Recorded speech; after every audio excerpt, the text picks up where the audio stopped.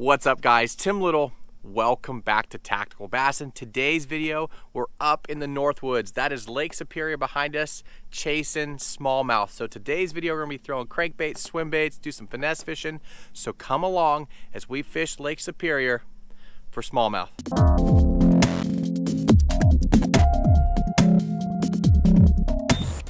All right, guys, we are not off to a good start. Just want to keep it real with you guys.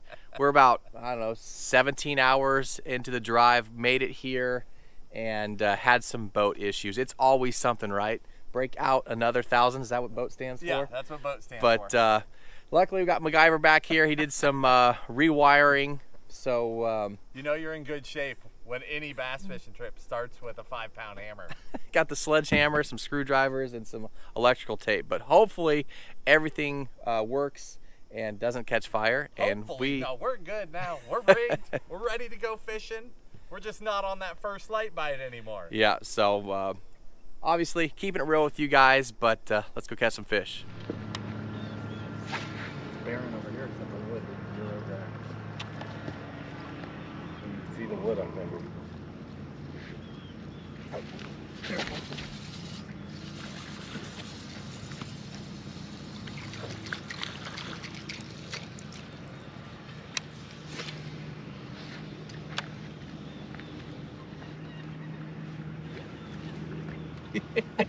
He's so mad. We're on the board. So we are still at the boat ramp. We haven't even gone anywhere. But I was rigging up rods. And Tim said, man, there's fish swimming by. So we stood up, started casting at the boat ramp, but got a Lake Superior smallmouth in the boat on the dark sleeper. No surprise there, one of our favorite things to do. When we're up here chasing these smallmouth.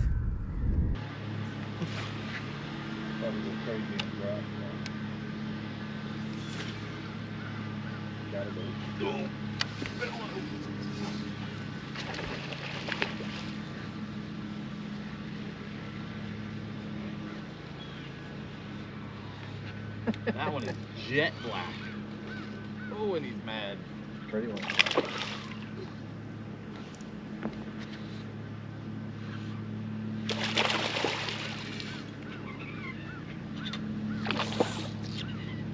My goodness. Have these fish never seen a hook before?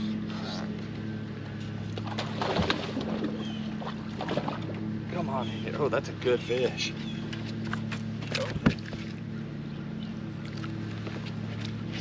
Somewhere down in that gullet is a dark sleeper. Wow.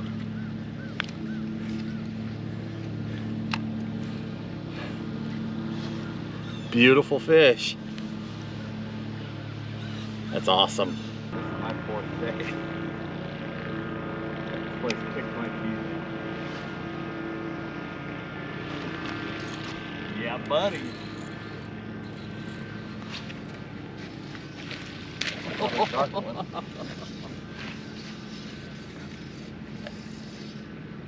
at these guys. They are mad. Look, he's one with them. There's one with them. Oh, there sure is.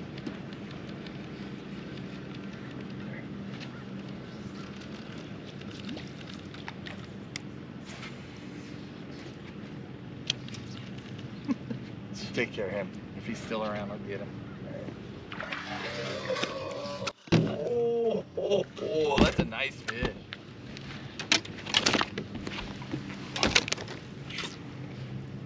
Here, dude. That is my first ever Lake Superior smallmouth, and it's a nice one. That's cool. It's a pretty fish. Thanks, bud. All right, we were off to a rough start this morning. We had wiring gremlins we had to hunt down to get everything working right. And then I let my boat sit for a few weeks. Tim and I went down to Florida and took his boat. Then I flew to California.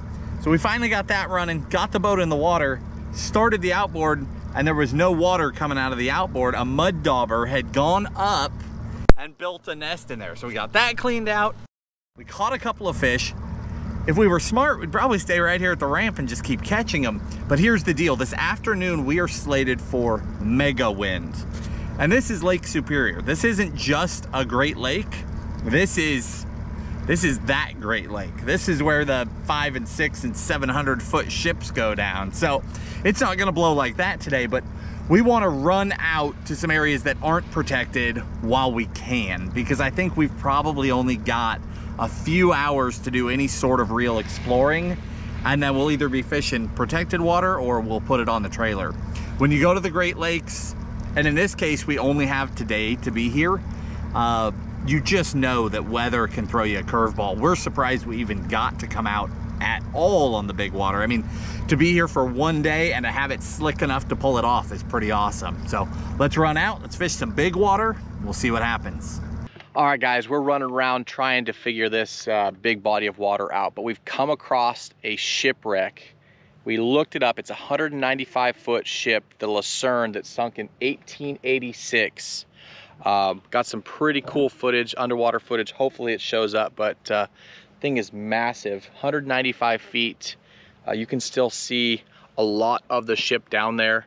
Can't really see any smallmouth down there, but really cool to come across a piece of history like that. To see a ship that big is it's pretty mind-blowing. It's pretty sobering too. On the bottom. Today's nice and calm, but yeah, you can see out here, this is Lake Superior, hundreds of miles that way. There's no shore.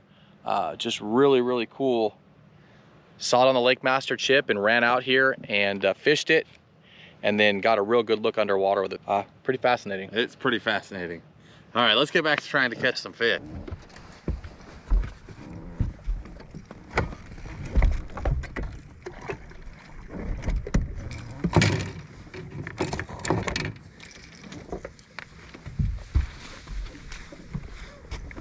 Big smallies.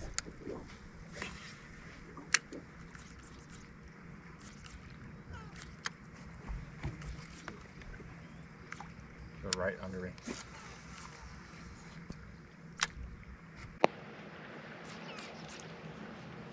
Oh, she's after me. You just see her swimming on the sand. She ran out of room. You went top on her? That's what I was picking up before. Got it. The one in the back, the blonde one, was big. About a pound bigger than the other one. I didn't see it. Oh! Still there. She's gonna do it. Oh my gosh.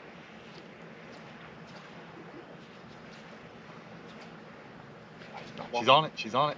It's not walking. They're both on it. Now they're on you. Now coming back at you.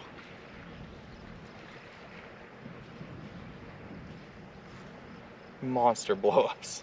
Wow.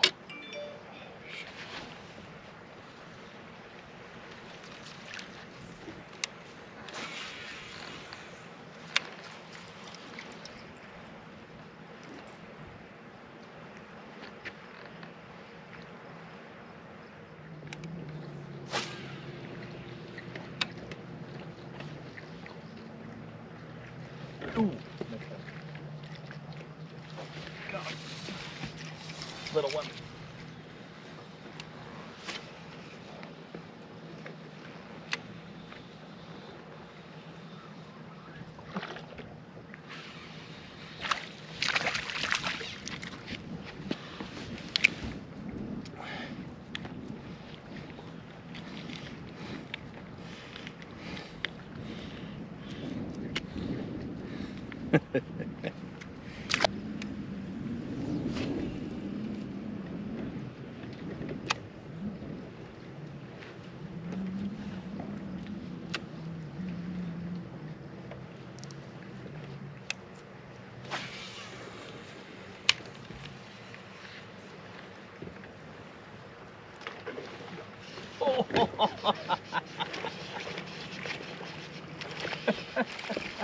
Dude, that's a big one. Big water. not protected by a harbor topwater fish. Coming, you got a T-bone. I'm gonna net this one for you.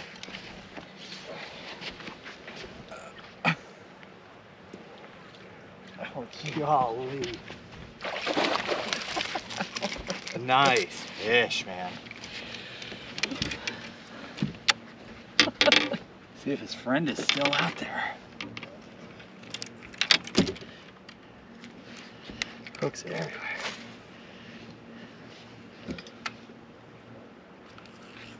Good job, Tim. Thanks, man.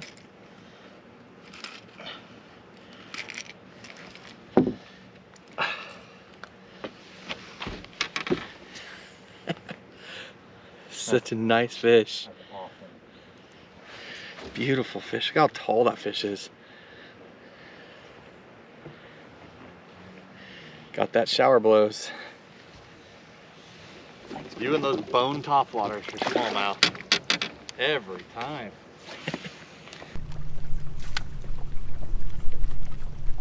You guys have to move! You can't fish in here or have your boat off the harbor entrance. We're moving.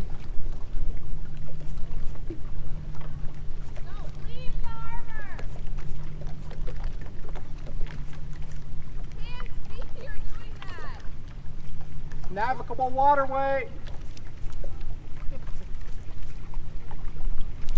Smalley chasing me. Little guy. I don't know what that is. Get over here. Walleye? Probably a pike. Pike me.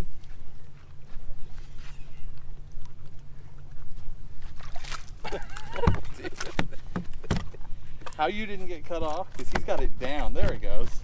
Yikes.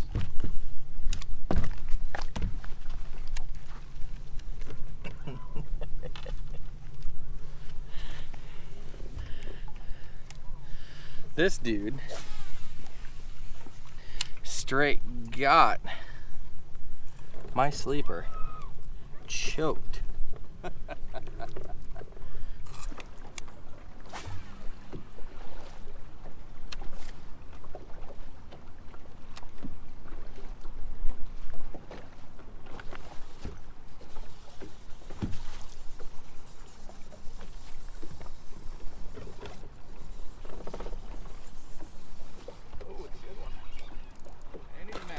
All the others.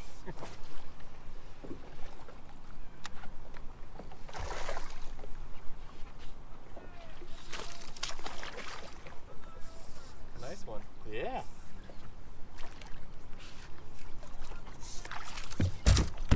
Ready. Beautiful fish. Dark sleeper choked. Anytime I'm gonna be on that big water, it is hard to get that sleeper out of my hand. It's the 3-inch half ounce, because dark sleepers come in all sorts of different sizes and weights. 3-inch half ounce or 3-inch and 3/4 ounce. Those two are sort of my bread and butter. That's where I spend the vast majority of my time.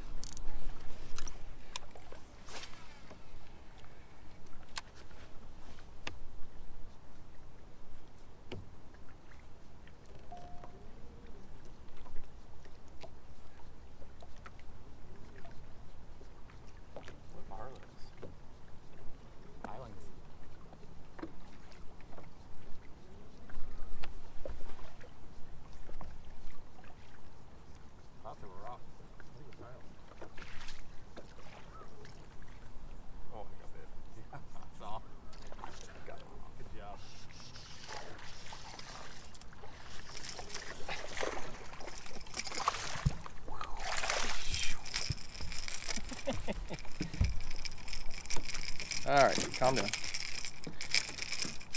What size is that? 105. Hey, hey, hey.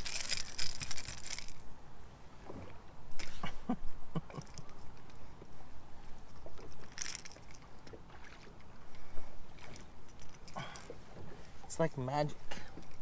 They just eat it. Thanks, dude. Another one on top water. Throwing that shower blows 105. So much fun when they're eating the top water. All pilings over there too. Yeah.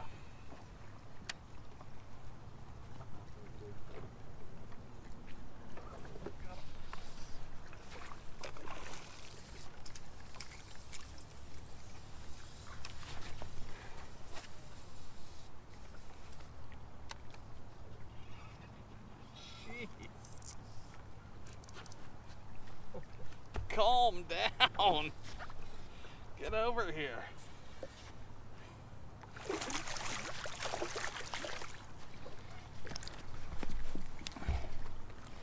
There were other boats in the parking lot this morning, but they sure act like they've never seen a bait before. Every one of them is fighting for their life. It's so much fun. Same patches and dark patches ahead. He caught it. Nice.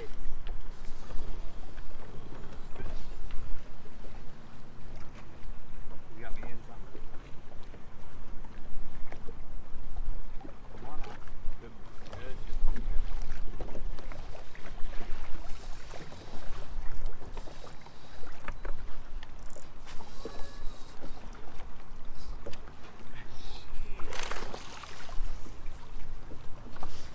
This fish, I threw the dark sleeper out in the open and he caught it. I hadn't even engaged the spool yet. Then he got me down in some rock or some wood or something. There's all sorts of debris out here on this flat. Another nice one. So I just slowed down, stopped pulling, just kept a tight line, and he swam his way out of that snag.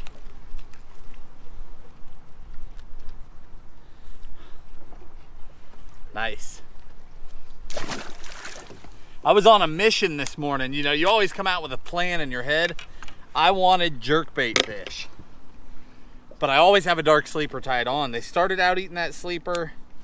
The conditions just weren't right for the jerkbait. It was so slick, calm, and the water's so clear. But now that the wind's blowing, I've picked it up a couple of times.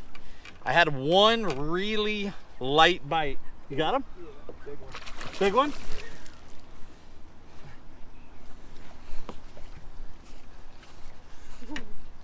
One light bite on the jerkbait, and it was actually a nice fish. It followed it up, but it's pretty obvious.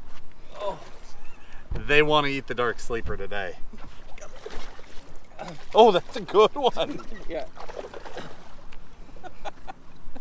Oh, we're a disaster. You got him? Oh, definitely. No! I'll lift him. Make it. That was one of those, nope, don't do that.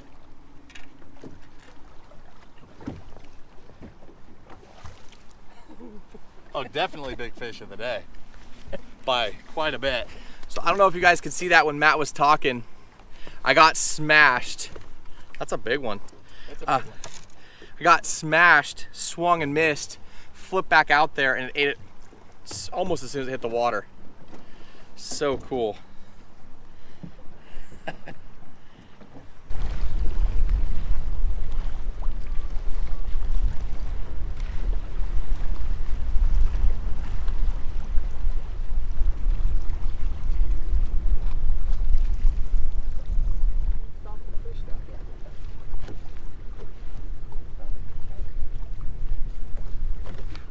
There we go.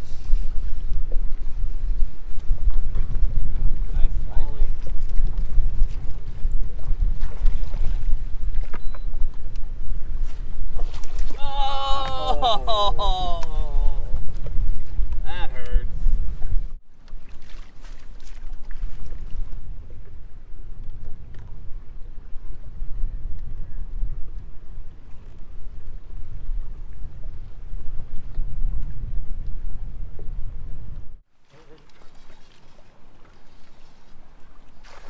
Nice fish.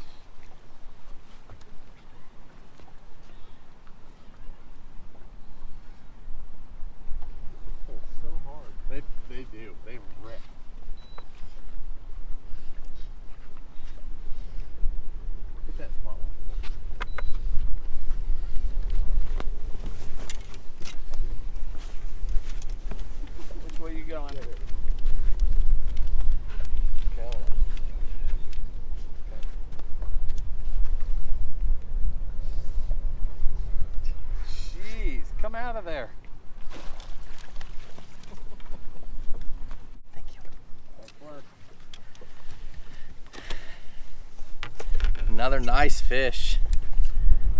Look at that thing. Hate that sleeper.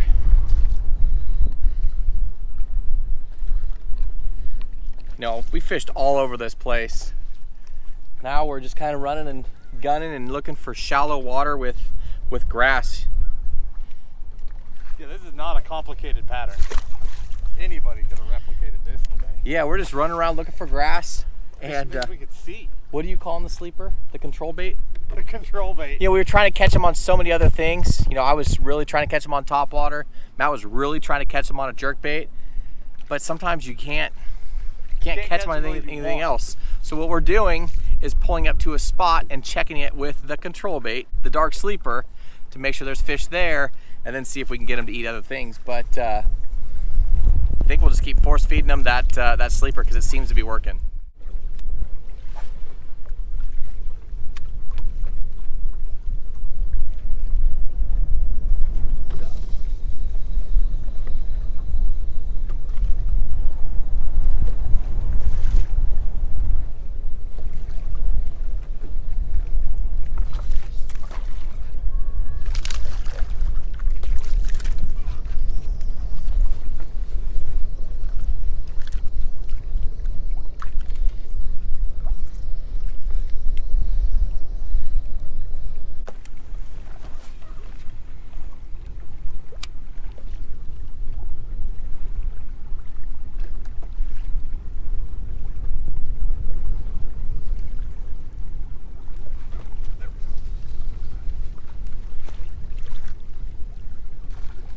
Oh, I'll take a net.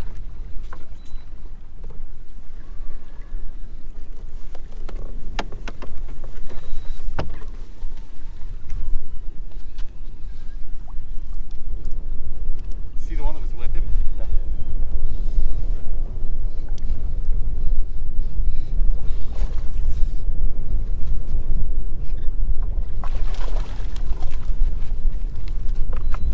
Thank you, sir.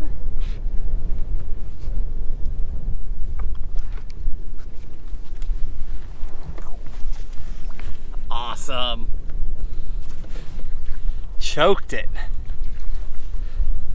Man, that just never gets old.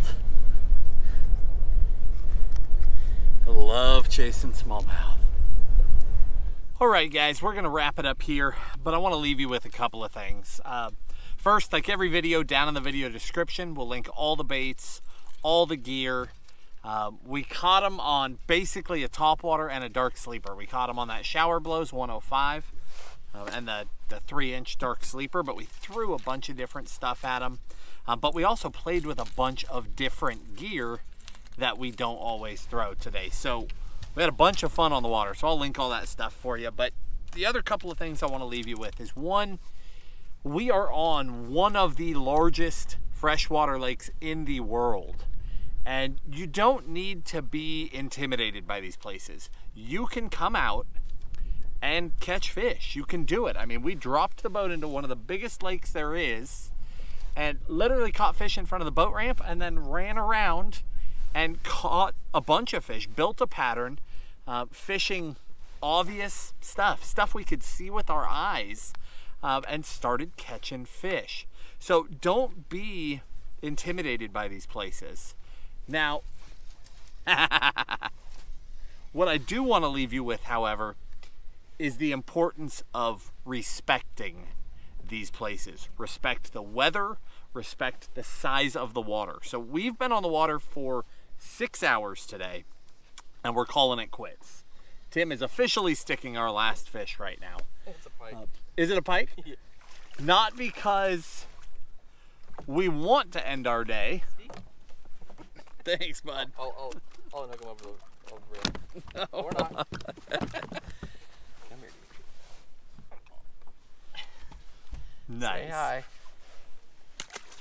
So we're ending it not because we want to call it quits when we had one day and we only spent 6 hours, but because we had watched the forecast. So we ran a long ways. We ran more than half a tank of gas today. And the part I want to leave you with is that we started working our way back to the boat ramp before the wind even kicked up. Now you can't tell there's wind because we're right back by the ramp and we're completely protected by a tree line here. But we left way offshore while it was still glass because the forecast said if we stayed we would be in trouble. And sure enough, halfway back in, we started hitting that great big chop. Those big waves were building, leaving this bay, headed out, and we were out there. So we timed it perfectly. We were able to get back into the bay, back up here where it's protected without any issues whatsoever. But we did so by leaving our area, even though visibly everything was still fine. And it's just, I can't stress enough how important it is that if you come out to these places, you can do it safely, you can have a blast, you can catch big fish, you can catch a lot of fish, but you need to do it with respect. Respect for the fish, respect for the weather, and respect for that giant body of water, and you'll have a great time. If you guys enjoyed the video, hit the like button, subscribe to the channel, and we'll talk to you soon.